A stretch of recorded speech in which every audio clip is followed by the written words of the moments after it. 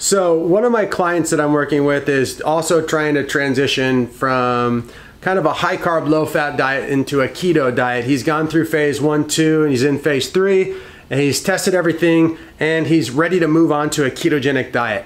Problem is that he was having the craziest keto flu ever. He was literally getting sick, absolutely lethargic, tired, not hungry, just feeling like crap, having constipation one day, diarrhea the next, just the horrible keto flu. But we made some adjustments and he feels a lot better now. And I want to share with you guys in today's video a few tips that I used, because when I went through my transition, I didn't get the keto flu too bad. Some of my clients have been getting it super bad, but we've been using some little optimizing tricks and it's helping them a lot. So I figured I'd share those with you in today's video.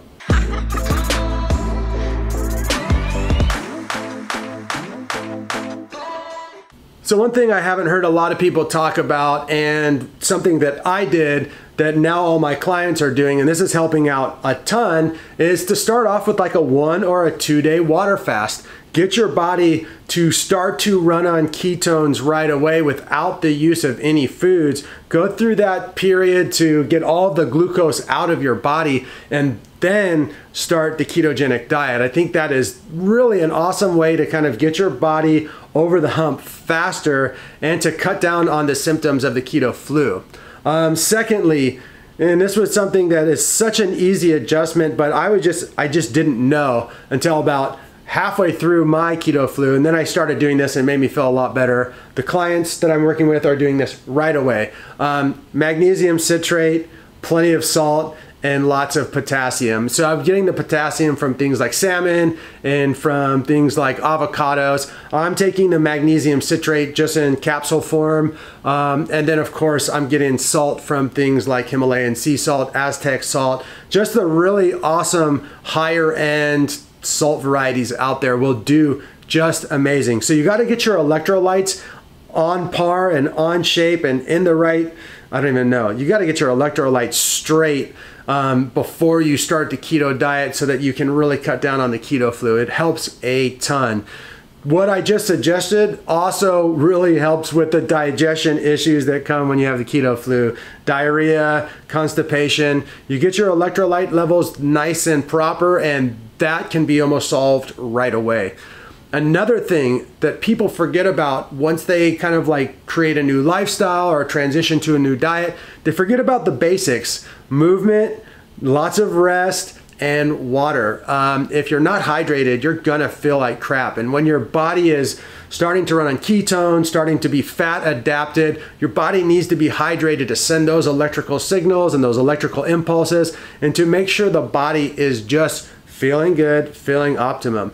Also, if you're getting the keto flu really bad, allow yourself to rest a little bit extra, get some extra sleep, spend some time taking naps or lounging around. The more rest and relaxation you do, the faster your body will be in recovery mode, and the more it will recover, and the faster you'll get through that flu.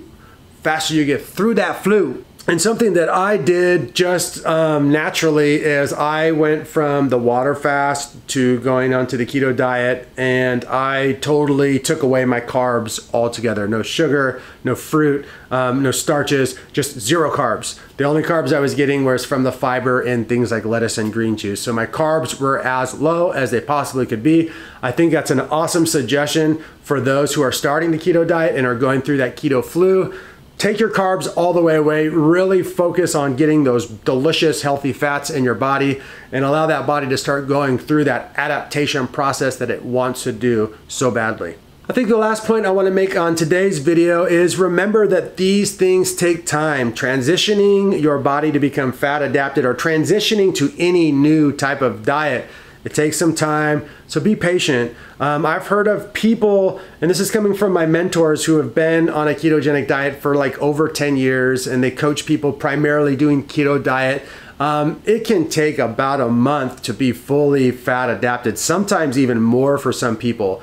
Generally, the worst part of it, the keto flu, only takes about a week, sometimes less, sometimes more, but just be patient, allow your body to slowly get through it, and use the tips and tricks that I shared with you in today's video to make that process easier. But remember the basics: water, electrolytes, getting plenty of rest, a little bit of movement can help. Keeping those carbs super low and starting off with a water fast can make a huge difference in that process of becoming fat adapted. Few announcements. So in late October, we are going to go forward with our group community coaching course. It's going to be really awesome. It's going to focus primarily on the 3 phases of skin disease reversal, and it will be a group forum style. We'll have weekly live chats with lectures and question and answers. We'll have a group forum. We'll have a workbook. It's going to be awesome. Be surrounded by other like-minded people who are looking to heal their skin and get educated around that process and support each other while we do so. It's going to be really fun. I hope to see you guys there. HolistichealthActivation.com is where you can sign up for that. Also, if you're looking to get more of a private type of thing going on, have me lead you through the process of healing your skin, there's a link in the description for that as well. Don't forget to hit me up on the good old Instagram. It's Stuart. Rob Stuart is my handle, even though my name is just Rob Stuart. And if you're new to this channel, remember to subscribe and share. If you're old to this channel, remember to hit the notification bell. I got so much love for you guys. I'll be back with many more videos really soon. Peace.